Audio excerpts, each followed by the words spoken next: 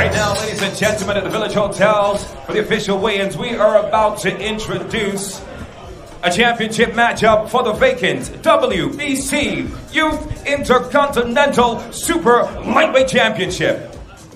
The first challenger to the scales, please welcome Anthony Loffet. Johnny, I didn't get a chance to ask you. It's a risk, but it's a risk that they all want to take with Adam Azim. We've seen it before with fighters that have been outstanding amateurs, talents, expected big things of them. You put them in deep earlier on, hoping to express their career. Now he's getting in there with a fight at 9 stone, 13 pounds. 8 wins, 1 loss.